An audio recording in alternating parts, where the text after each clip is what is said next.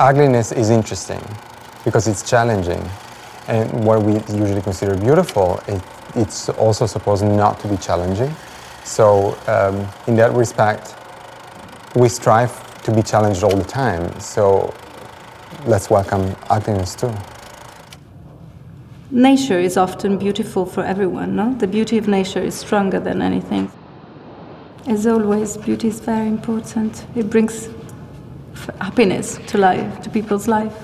I do actually think that, especially when it comes to fashion, beautiful has to be functional, because I'm never gonna wear a pair of shoes that are gonna hurt like crazy. I wanna feel beautiful, but I want to enjoy wherever I am.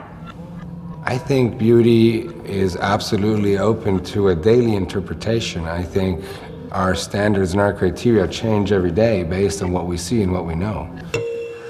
Well, as designer, you always have to consider both beauty and function. I mean, I think function is something almost mathematical that you have to achieve. It's almost like a necessary component, but beauty is more undefinable. It's something that, I always strive to get there. I think,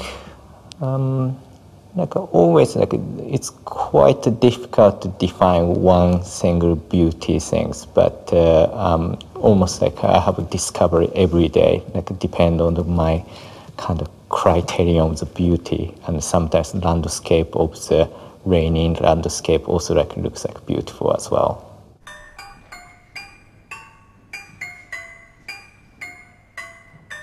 And although I love classical music, I sometimes feel that it's a bit too regimented for my personality, and I always like to explore new things, whether it's adventures or music.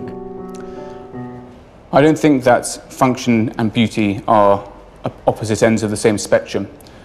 The more functional something is, the more beautiful it is. And the way that you can create that beauty is by taking things away and making things as simple as possible. It was an absolute, but now with the society evolution, it becomes an interpretation, and beauty changes models and becomes something different together with the models that we used to have.